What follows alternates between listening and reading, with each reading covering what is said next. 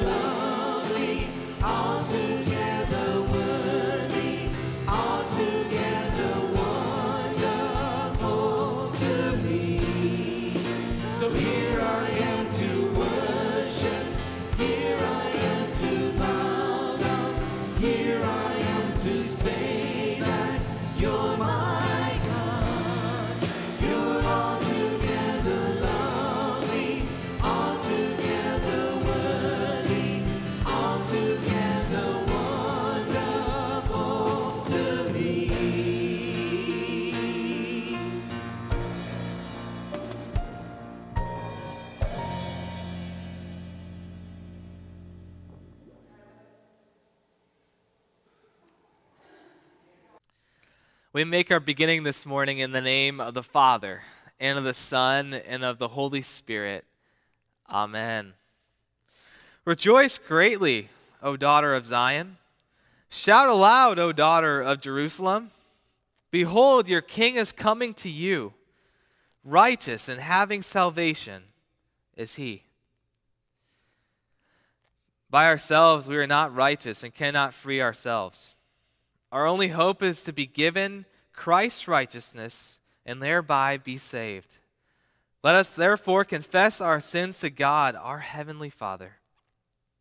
Merciful God, I confess to you and in the presence of my brothers and sisters that I daily sin much and deserve nothing but punishment. Not only am I by nature sinful and unclean, but also with St. Paul, I find it to be a law that when I want to do right, evil lies close at hand. Wretched man that I am, who will deliver me from this body of death? And Jesus said, Come to me, all who labor and are heavy laden, and I will give you rest. He offers full and free pardon for our sins and even your sinful condition. By his death and resurrection, he provides rest, not only from physical turmoil and emotional stress. In him, we find rest for the soul. Therefore, he forgives you all your sins in the name of the Father, and of the Son, and of the Holy Spirit. Amen. The Old Testament reading today comes from Zechariah, chapter 9. Rejoice greatly, daughter Zion. Shout, daughter Jerusalem. See, your king comes to you, righteous and victorious, lowly and riding on a donkey, on a colt, the foal of a donkey. I will take away the chariots from Ephraim, and the war horses from Jerusalem, and the battle bow will be broken. He will proclaim peace to the nations. His rule will extend from sea to sea, and from the river to the ends of the earth. As for you, because of the blood of my covenant with you, I will free your prisoners from the waterless pit. Return to your fortress, you prisoners of hope. Even now, I announce that I will restore twice as much to you. This is the word of the Lord. The epistle reading today comes from Romans chapter 7. We know that the law is spiritual, but I am unspiritual, sold as a slave to sin. I do not understand what I do. For what I want to do, I do not do. But what I hate, I do. And if I do what I do not want to do, I agree that the law is good. As it is no longer myself who do it, but it is sin living in me. For I know that good itself does not dwell in me, that is, in my sinful nature. For I have the desire to do what is good, but I cannot carry it out. For I do not do the good I want to do, but the evil I do not want to do, this I keep on doing. Now if I do what I do not want to do, it is no longer I who do it, but it is sin living in me that does it. So I find this law at work. Although I want to do good, evil is right there with me. For in my inner being I delight in God's law. But I see another law at work in me, waging war against the law of my mind and making me a prisoner of the law of sin at work within me. What a wretched man I am! Who will rescue me from this body that is subject to death? Thanks be to God, who delivers me through Jesus Christ our Lord. So then I myself, in my mind, am a slave to God's law, but in my sinful nature, a slave to the law of sin. This is the word of the Lord. The Holy Gospel reading comes to us from Matthew chapter 11. At that time, Jesus said, I praise you, Father, Lord of heaven and earth, because you have hidden these things from the wise and the learned, and revealed them to little children. Yes, Father, for this is what you were pleased to do. All things have been committed to me by my Father. No one knows the Son except the Father, and no one knows the Father except the Son, and to those whom the Son chooses to reveal him. Come to me, all you who are weary and burdened, and I will give you rest. Take my yoke upon you and learn from me, for I am gentle and humble in heart, and you will find rest for your souls. For my yoke is easy, and my burden is light. This is the gospel of our Lord.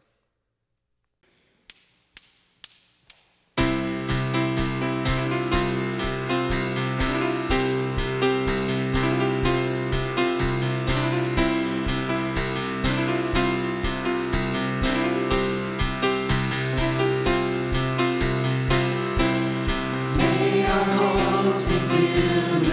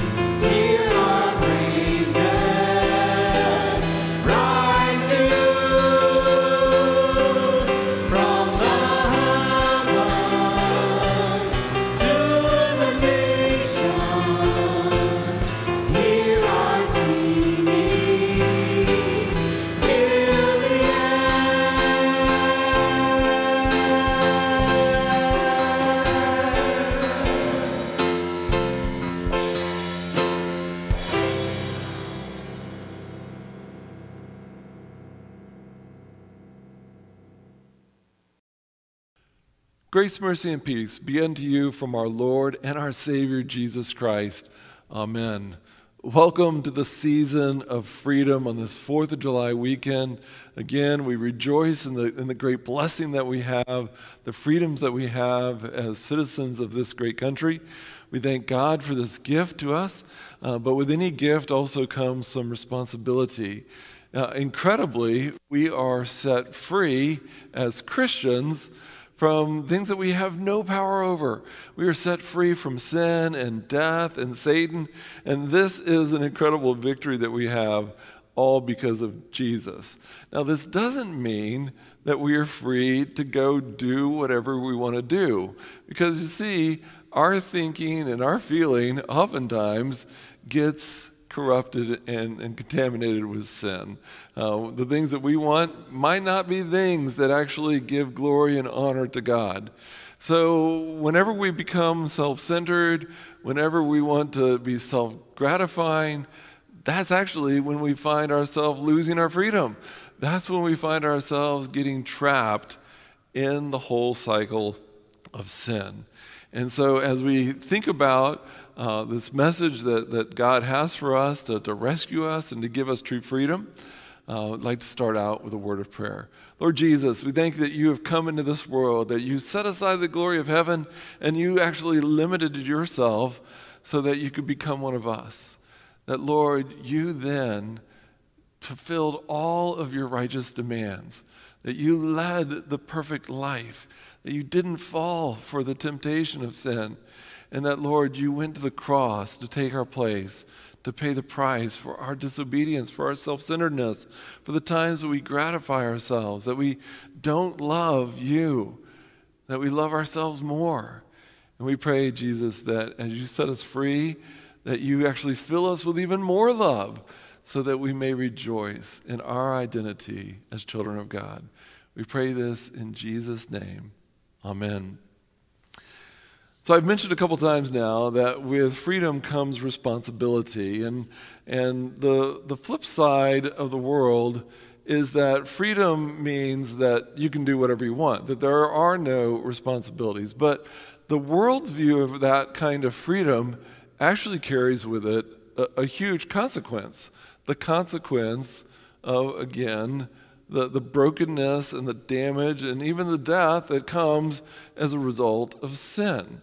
So let me share a little story. It's an old story about a little lamb that describes the consequences of doing whatever you think would be the great thing to do. So the story goes like this.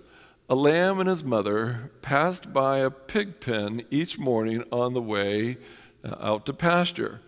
Watching the pigs wallow in the mud looked like so much fun for that little lamb. And one especially hot day could have been the 4th of July, right there in the middle of the summer. The lamb asked his mother, "Can I jump the fence and wallow in the mud?" And his mother just simply said, "No." No explanation. Mother knows best, right? Well, the little lamb couldn't help but ask the inevitable follow-up question, "But why not?" To which the mother said, "Sheep don't wallow." Well, the little lamb was not satisfied with that blunt answer. After all, he had his desires. He had his wants. He knew that he wanted to go hang out with the pigs. He knew that mud would be cool and it would be wonderful. Besides, his mother had no right to tell him what he could and couldn't do. And so as soon as she was out of sight, the little lamb ran back, jumped the fence, and happily sank into the deep, cool muck. Well, after a short time of bliss, his conscience got the better of him. Maybe his mom would get worried.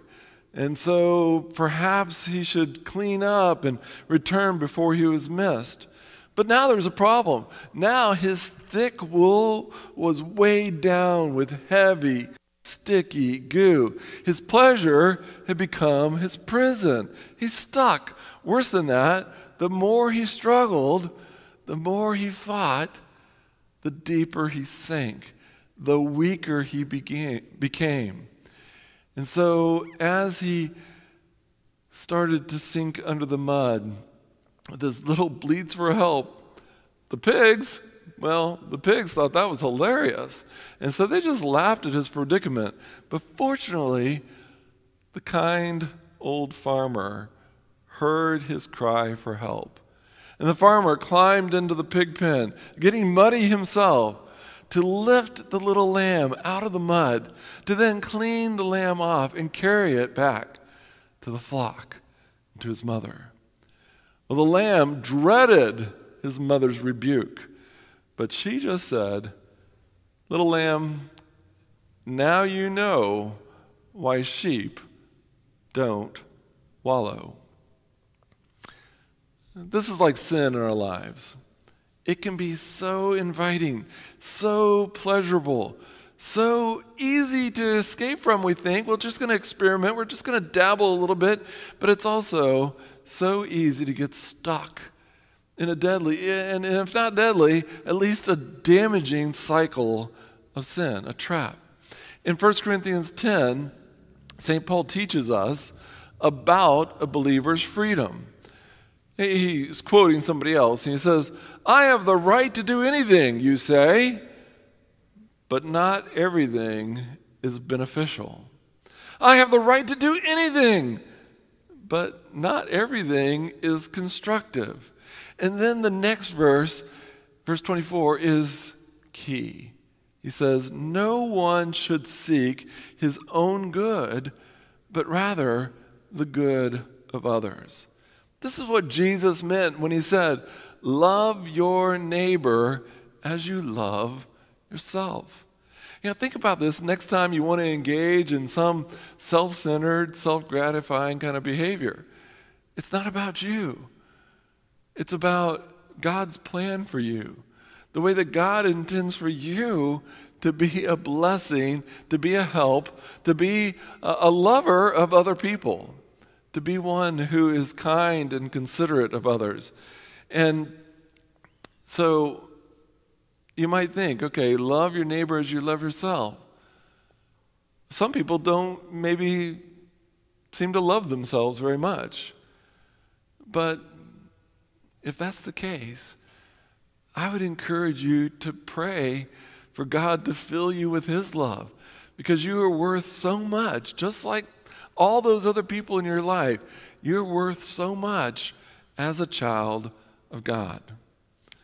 Of course, sometimes our neighbor, whoever that might be, it could be anyone in the world, sometimes our neighbor doesn't love us very much. Or actually, our neighbor can become our enemy and actually mistreat us.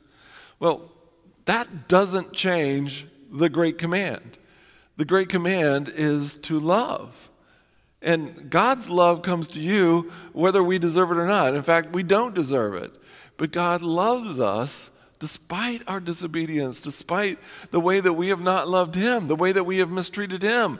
Despite all that, God loves you with a perfect love. And his love is so perfect, it's so big, it can actually fill your heart and overflow to people who don't deserve it, just like you and I don't. That's what's known as grace. There's a story about Terry Anderson, and this goes back some years. But if you know the story of Terry Anderson, if that name rings a bell, you know that it is quite remarkable, because Terry Anderson was held hostage for 7 years by Shiite Muslims. Even though he had done no wrong, even though he was completely innocent, his freedom was taken away from him, from people who didn't love him at all. And Anderson wrote about that time. He said that in those 7 years, he constantly exercised, physically, mentally, even spiritually. He tried to stay in shape. This, of course, kept him busy and helped him keep his sanity. But regardless of what he did, no matter how hard Terry Anderson tried, he remained a prisoner far from his homeland. We are equally helpless when we fall into the trap of sinful behaviors. We're like that little lamb stuck in the mud. We can try to make ourselves feel better. We can try to occupy our mind and our time, but we cannot set ourselves free from sin. St. Paul said, I have the desire to do what is right, but I cannot carry it out. So Terry Anderson, his story continues. He says, quote, I wouldn't want to relive my experience, but I won't forget what it taught me. God comforted me, He guided me, and He helped me find a way past the anger and the bitterness so that I can live my life in joy and love. Let me repeat that. God helped me, he says, to find a way past the anger and bitterness. You know, those are justifiable, right? He's being mistreated. But to find a way past that so that I can live my life with joy and love. I couldn't have survived without the Bible and without my faith. How many very politically and physically free people are there in this world, in this country, in this state, in this community? How many very free people are actually totally trapped just by the sins of bitterness and anger? Only God can set us free from those. So often people will try to excuse their behavior by saying, but you don't know how badly I was hurt. And this is true. I cannot know somebody else's experience. This is why hearing of the experience of somebody like Terry Anderson, who certainly went through a horrific experience for 7 years of being held hostage, has such power. Because by God's grace, Terry Anderson was free, even though he was still in captivity. Terry Anderson was free to love. He was free in his soul.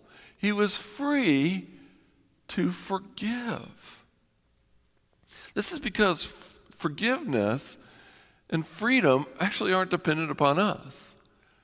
Forgiveness and freedom really only come from God Himself. They come from Jesus Christ hanging upon the cross to pay for sin. And not just, some people's sins, but to pay for the sin of the entire world. This gift of grace comes to us in our baptism, where God takes a dirty little lamb stuck in the slime of sin and washes us clean. And He does it again and again and again and again today. As you've heard the words of grace come to you, the words of forgiveness as we have confessed our sins. That's God's way of washing us clean and returning us, restoring us to the flock where there is safety, where there is peace and love and joy. So if you feel like you're being held hostage, whether it's to a sickness that you desperately want to be free from, or an oppressive situation like we're going through right now as a nation, as a world, or whether you are held hostage to a bad habit or a bad attitude. These things can seem hopeless, they can seem overwhelming. And as St. Paul said, who will deliver me from this body of death? But you're not trapped. God knows you, He loves you, He has compassion on you, and His promise is to never leave you nor forsake you. His promise is to rescue you. In fact, He's already carried out that rescue by sending His own dear Son, Jesus Christ, the Good Shepherd, who gathers you together as His little lamb, cleanses you, restores you. God has overcome anything of this world. And more importantly, he has set us free spiritually, eternally. Who will rescue me? St. Paul asked. And then he gives the answer. Thanks be to God through Jesus Christ our Lord. That's the answer. He is your rescuer. And he is the one that gives perfect freedom. May this God who set you free from sin and death, may he bless you with all the freedoms of the world.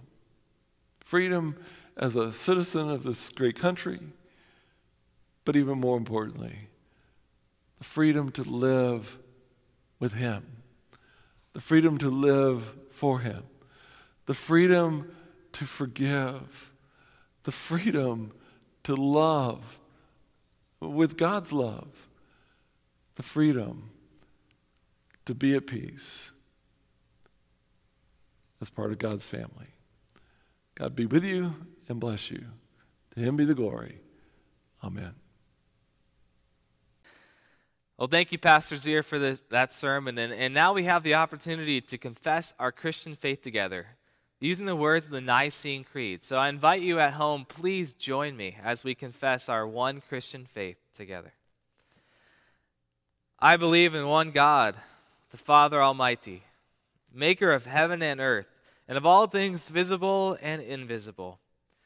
And in one Lord Jesus Christ, the only begotten Son of God, begotten of his Father before all worlds, God of God, light of light, very God of very God, begotten, not made, being of one substance with the Father, by whom all things were made, who for us men and for our salvation came down from heaven, and was incarnate by the Holy Spirit of the Virgin Mary, and was made man, and was crucified also for us under Pontius Pilate. He suffered and was buried. And the third day he rose again according to the Scriptures, and ascended into heaven, and sits at the right hand of the Father. And he will come again with glory to judge both the living and the dead, whose kingdom will have no end. And I believe in the Holy Spirit, the Lord and giver of life, who proceeds from the Father and the Son, who with the Father and the Son together is worshipped and glorified, who spoke by the prophets. And I believe in one holy Christian and apostolic church. I acknowledge one baptism for the remission of sins, and I look for the resurrection of the dead and the life of the world to come. Amen. At this point in the service, we have the opportunity to go to our Heavenly Father in prayer. And again, I invite you to join me from your homes. Dear Heavenly Father, we thank you so much for the many blessings that you have given us here in this country of freedom in America. And we pray that you continue to pour out your blessings upon our country. And we pray that you continue to turn the American people, our society, our culture, we pray that you turn us towards you and that you continue to reveal who you are to us each and every day. Dear Lord, at this time, we lift up the many ministries that you have blessed here at St. Stephen's. And at this time, we lift up St. Stephen's Lutheran School, University Christian High School, Sean and Krista Trump, Trinity Hmong Lutheran and Pastor Zhang Yang. And dear Lord, at this time, we also lift up our confirmation students, our 7th and 8th graders, Lord. And we pray that you pour your Holy Spirit upon these ministries, that they may continue to grow and continue to make disciples for your kingdom here on earth. Dear Lord, our community, county, state, nation, and the world, that we have many different concerns on our hearts and our minds. How to deal with this coronavirus, how to deal with the social unrest happening in our culture. And dear Lord, we pray that you continue to work through these difficult times. We pray that you lead and guide our leaders, that they're able to make wise decisions that are pleasing to you. And we pray that you also guide our church, that we're able to spread your message in the midst of these difficult circumstances, and that we're able to gather in the safest and best way possible, the way that's pleasing to you. And dear Lord, you're a God of comfort as well. And we pray that you pour out your comfort and peace upon Eileen Witt's family, Lord, as she has been called home to you this week. Be with her family and allow her family to cling to you, to cling to the hope that we have in the resurrection of the dead because of our Lord Jesus Christ, the one who conquered death on that Easter morning. Be with them, Lord, and allow people in their lives, their neighbors, their family, their friends to point them to you, to point them to your promise that you've given us. Dear Lord, we have many people on our hearts and minds in need of your healing touch. And at this time, we lift up Lori Kirkendall, Lee Maynor, Kevin Huffman, Tammy Gilbert, Ann Graham, Barbara Lucas, Reverend Paul Wolferman, Judy Trainham, John Nain, Steve Davis, Carol Huffman, Kathy Kirby, Shirley Killian, Joyce Stammy, Benny and Bree, Robert Burgess, Tracy Miller, Mallory Sherrill, Bentley Miller, Kenny Knupp, David Day, Bob Watson, and Pat Walsh. Be with all of these individuals that are in need of healing, Lord, and we pray that you work with the doctors and nurses that are working with them, that they may ultimately receive that healing touch, that healing touch that only comes from you. And dear Lord, we're so thankful today for the many families that make up this wonderful congregation of St. Stephen's. And at this time, we lift up Ashley and Vicky Deal, Charlie and Linda Fritz, Kathy Hefner, John Link, and Michael and Pat Seal. Be with these families and be with all the families at St. Stephen's, Lord, that they may continue to make time for you and make time to spend time in your word and hear what you have to say. And we pray that you use your powerful word to speak into their lives. And we pray that you also pour out your Holy Spirit upon them, that they may grow in knowledge and grow in relationship with you each and every day. Dear Lord, we ask all of this in your Son's name, and right now we pray the prayer that our Savior has taught us together. Our Father, who art in heaven, hallowed be thy name. Thy kingdom come, thy will be done, on earth as it is in heaven. Give us this day our daily bread, and forgive us our trespasses, as we forgive those who trespass against us. And lead us not to temptation, but deliver us from evil. For thine is the kingdom, and the power, and the glory, forever and ever. Amen.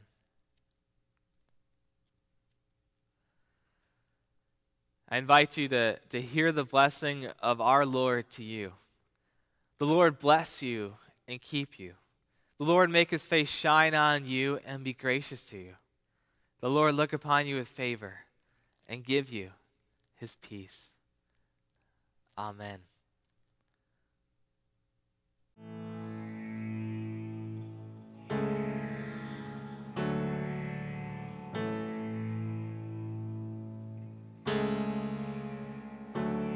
Cast my mind to count